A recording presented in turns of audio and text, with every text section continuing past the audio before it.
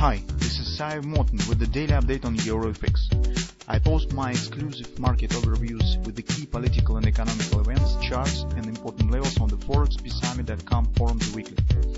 This short video is a response to rapidly changing situation on the currency markets and should help you to stay on top of the game and be profitable. I suggest you to visit ForexPeaceArmy.com forum and read my analysis for the week before watching this daily video.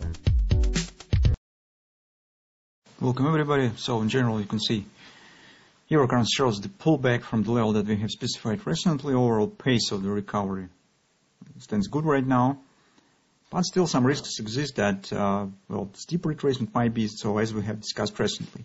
But fortunately we have few levels and on hourly chart and some patterns that we could keep an eye on, and that could give us the early signal that direction is changing and market could drop lower. As it stands right now, we also can't exclude the chance that market will just proceed higher. So on the bearish side, what we have actually significant sell-off on the consumer spending data release. But as we said recently in update, we said that market currently very fast forget the previous numbers. So just a few days ago we have the poor non-farm payrolls release. Currently market forgot about it, and we've got this downside action. Now it's moving higher with a good pace, ignoring or just leaving behind the previous numbers of the consumer spending. At the same time, from a technical point of view, trend still stands bearish on the daily chart, and we have the bearish divergence. That potentially keep the chances for, let's call it some ABC reaction, something of that sort. So theoretically, this scenario is not cancelled totally. It exists, but currently I do not see that really big chance to happen with this scenario. It's more probable that we could get some upward continuation. Mostly because from the technical point of view, guys, we already have this significant retracement. Another retracement of the same sort, or currently, it's not quite necessary. So if market is showing recovery, it's more chances that it could proceed higher. On the 4 time frame chart, you could see that, as we said, this probably might be drop almost to the XOP. It's around 2063, 2050 area. This market has reached this agreement support, and we said that will be some kind of the final outpost, last outpost for the bulls for a short-term trading setup. Market has to stay above it to keep bullish context that we're dealing with. So drop below it will mean deeper retracement. Longer term bullish context will be valid, but in the shorter term it might be deeper retracement back to the 1950 area. Well, but fortunately, as you can see, market was able to stay above this area, showing the upward direction. So if you have taken the position around this area, everything stands good, so you could move stops to the break-even and see what will happen. Speaking on the cable, the same stuff.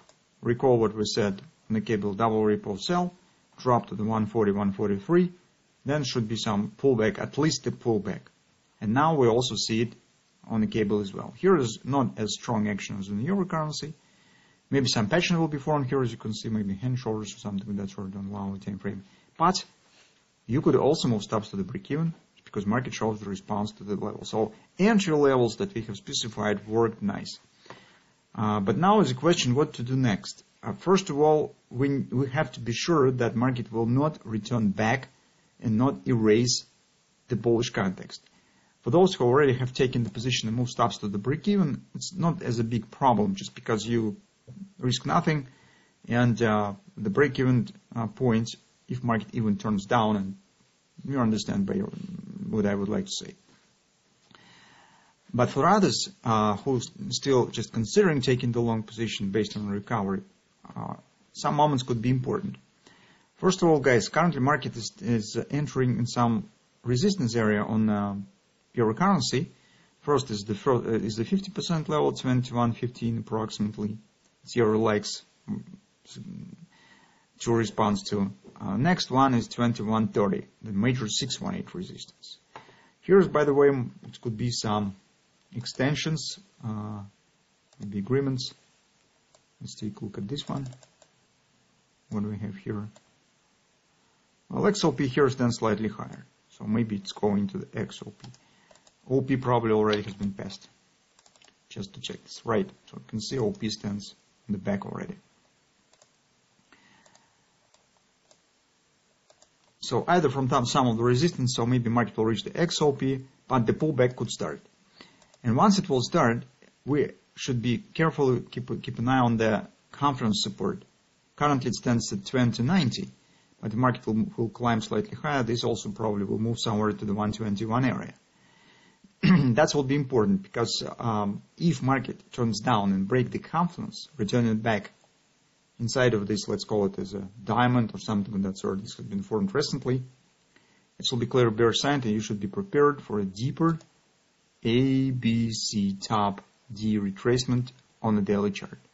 If market will stay above this area, shows maybe minor pullback, 30% retracement, or even some kind of the ABCD, but will stay above the confluence, it means that this upward direction is still valid, and we could proceed higher, maybe to the next target that we have on the daily chart, to the COP. In this case, towards speaking, you could consider taking the long position, with placing stop somewhere below the confluence. Maybe you will get lucky and you will be able to buy EUR right at the confluence support, if it will be clear retracement, some clear pattern, something triple to buy or something of that sort. That in 2 words that we would keep an eye on the euro currency. So to keep current bullish context value, market should not break this confluence and should stay above the diamond. That keeps current tendency valid, and we're aiming on the next target on the daily COP. Breaking below it tells you that it would be better to not take the long position currently. But with the performance that we see right now, well, it seems that, well, chance on upward continuation looks better. So this is too strong action to call it as retracement. It's probably some kind of the reversal. So that's our position on the euro currency.